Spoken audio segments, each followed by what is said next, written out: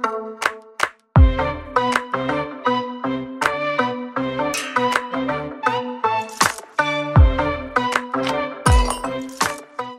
every piece of code can and should be generated. Maybe no appropriate modeling language exists, or algorithms are already implemented. Maybe some external libraries shall be used.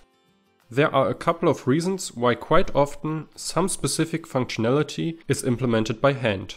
We call this hand coding and the result handwritten code. When dealing with both handwritten and generated code in a development process, we need efficient techniques for a smooth integration of both kinds of code. This is also necessary if several generators produce different pieces of code. Reusability of code generators is an essential property. This includes changing the input model and regenerating new code easily. Since models will be adapted, enhanced, extended and refactored plenty of times, the generated code must not be modified by hand. Thus, generated code and handwritten code should be kept in separate artifacts. One possibility to aim for extensibility of the resulting code is to integrate design pattern like the template hook pattern into the generated code. This pattern is a standard technique for hand-coded extensibility. MontiCore also uses a second technique. It generates code while being aware of existing handwritten classes.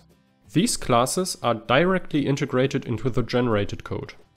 For that purpose, the MontiCore generator examines the hand-coded path with the argument -hcp.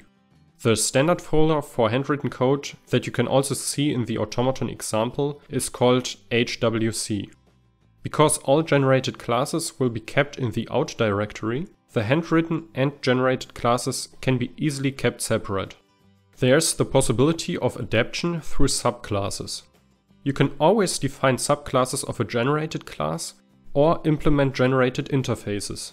For that purpose, many classes, including all AST classes, have corresponding builder classes. Builders and their providers, the so-called builder mills, are generated in form of the static delegator pattern. They can be adapted through building a subclass, instantiating the subclass, and injecting the single instance. A disadvantage of this approach is that it is not possible to add new methods to the signature of the AST state class directly, but to the subclass only. But still, this approach is robust since it allows regeneration.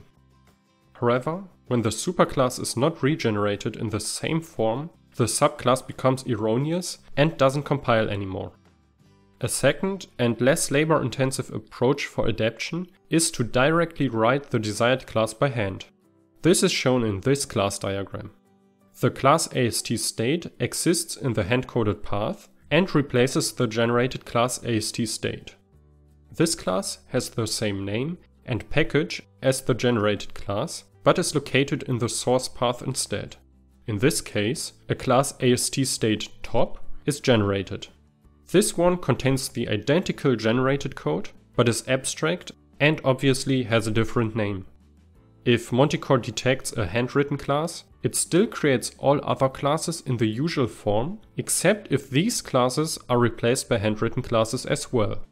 This is called top mechanism. So to add handwritten code, let's say for class AST state, always do the following. Create an empty class AST state in a directory like hwc. Put the new class under version control and add the new directory hwc to the hand-coded path with the command -hcp. Execute the MontiCore generator, let AST state, extend AST state top, and adapt AST state at will. Also, do not forget to initialize additional attributes. And finally, rerun the generator.